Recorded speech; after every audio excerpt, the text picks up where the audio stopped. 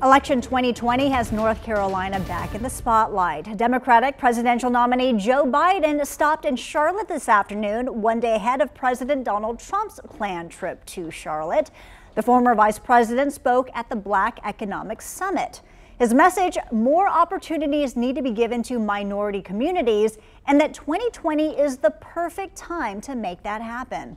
We have a gigantic opportunity to fundamentally change the systemic racism and the systemic problems that exist in our system. And I think we have to do it, but only one way to do it. We got to show up and vote. One of the key points Biden hit on today was his plan to increase funding for historically black colleges and universities. I proposed a 10-year program for $70 billion for HBCUs. $70 billion. Biden also picked up an endorsement today from West Forsyth High School alum and NBA star CP3.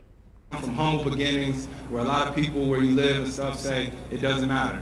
You know, as black people, it doesn't matter. You know, if I vote, what's going to really change? The only way that we can really enforce our power is by voting. You can see the full event from North Carolina on WFMYnews2.com, and we'll be fact-checking what Biden had to say during his visit tonight on WFMY News 2 at 11.